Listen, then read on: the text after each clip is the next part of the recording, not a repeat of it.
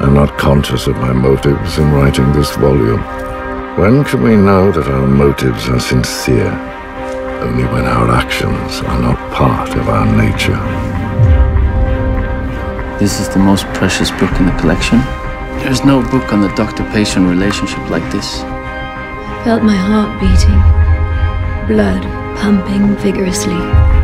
The rumors deal with a presumed witchcraft, with a curse that has impeded women from giving birth normally. They talk to me, those they call dead. All those things we never said to each other, they're not lost. You don't know what you're getting yourself into. Tell my story and the story of the dead. Give us this soul that we deserve. Gave credence to that evil woman. He started writing down her visions. Death is only a veil of smoke. All you have to do is stretch your hand through it, and you will find the ones you love.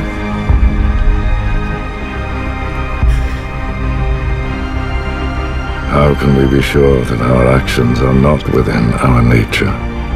Only when we travel two opposite paths at once.